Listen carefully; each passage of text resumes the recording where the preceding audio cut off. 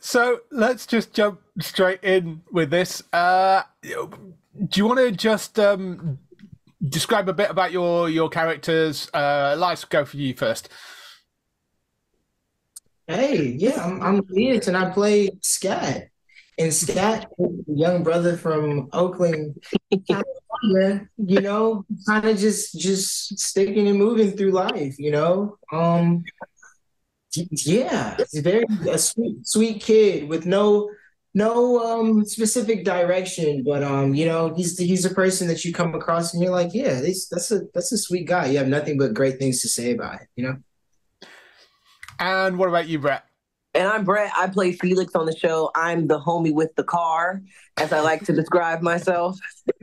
But it's really awesome. I love my character so much. I feel like I kind of got to really be a part of sort of synthesizing this group of young individuals that are all so different and all have such like full perspectives. So I was joyriding the whole time. So I feel great. Amazing.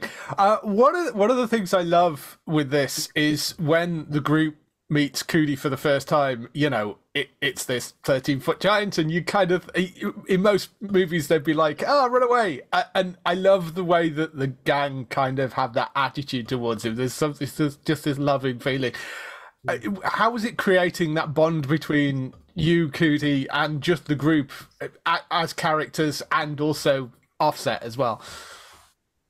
It's funny because I kind of feel like if we all met each other not on set, we still would gravitate towards each other. It was one of those things where like we actually have real chemical energy among us as a group of people, and it was supernatural to fall into place. I think all of us are the type of people that it's like, oh my gosh, that dude's a giant. Let's see if he wants to hit the joint and hang out, Yeah. It's like first day of school, like orientation, I would for sure gravitate towards you guys. Yeah. I would feel safe, You just feel safe.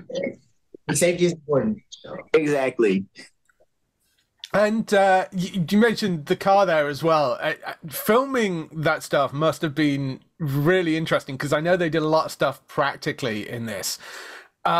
So how were they actually achieving having like a 13-foot giant on the back of the car? How was that put together? They created a 13-foot tall puppet of Pharrell's face, and so I'd be in the front seat actually driving the car.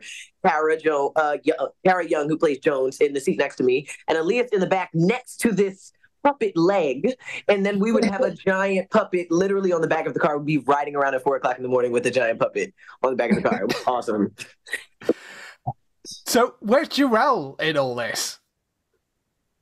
Say it again. Where's Jharrel in all while you're doing this? That's the crazy part. He's doing the opposite, literally. We're with this giant thing, and he's with miniature versions of us in a little tiny baby car doing this. I don't know.